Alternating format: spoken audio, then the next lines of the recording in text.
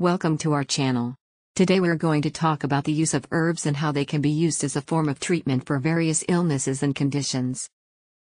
Herbs have been used for centuries as a form of medicine, and they have been found to be effective in treating a wide range of illnesses and conditions.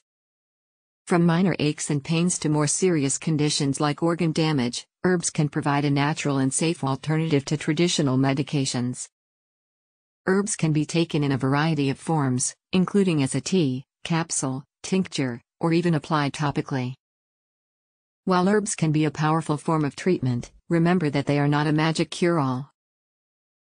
They should be used in conjunction with other forms of treatment, such as a healthy diet and exercise, and should never be used to replace traditional medical treatment. It's essential to use herbs under the guidance of a qualified health professional and use high-quality, organic herbs that have been tested for purity and potency. Long-term use of certain herbs in large doses or in combination with certain medications can lead to organ damage, particularly in the liver and kidneys. Never exceed the recommended dosage, and be aware of any potential side effects or interactions with other medications you are taking. Be aware of the signs of organ damage and to seek medical attention immediately if you experience any symptoms such as jaundice, abdominal pain, or dark urine.